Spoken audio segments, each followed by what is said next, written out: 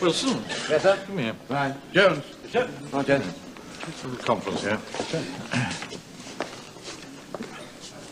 Jones. The armed escort can't get here before morning, so we've got to keep these chaps all night. Well, in that case, we really better chop their buttons off. No. Put that thing away. Now, I'm going to have a word with these prisoners. You can't speak any German, can you, sir? They'll know by the tone of my voice that I'm in charge. They recognize authority when they see it. Yeah. You better come with me. Yes, of course. Now, patient! Oh, I say, they're awfully well disciplined, aren't they, sir? Nothing of the sort. A slavish, blind obedience.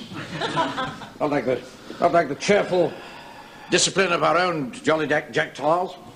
I tell you, Wilson, they're a nation of automatons, led by a lunatic who looks like Charlie Chaplin.